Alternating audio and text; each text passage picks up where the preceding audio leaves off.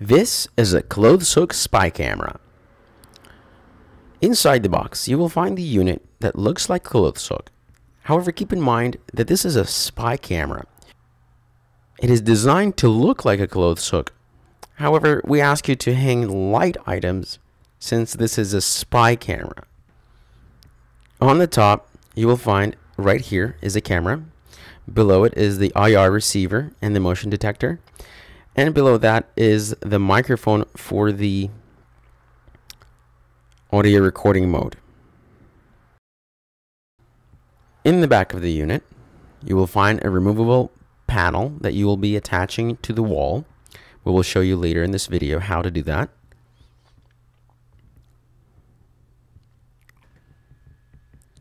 Here you will find a USB input and output for data transfer and charging the unit. We ask you to keep the unit at off position at all times since the battery life is quite short. It's about 2 hours on standby and 1 hour record. Below this panel you will find a memory slot, and unless you want to expand your memory, you don't need to take out this card. However, it is there. And now that you're familiar with the unit, let's go ahead and take a look at the pictures of the content of the box. This is the box that the unit comes in.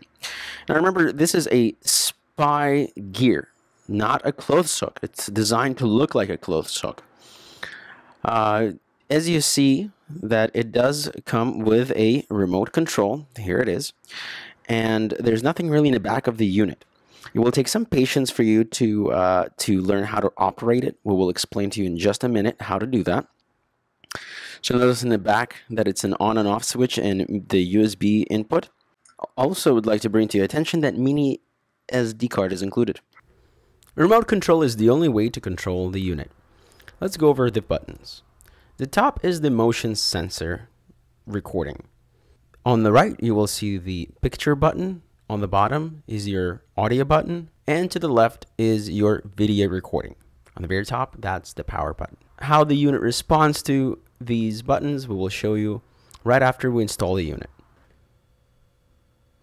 To hang the wall hook, simply drill a hole and go ahead and screw the back panel into the wall. Turn on the unit and slide the unit onto the back panel through the top.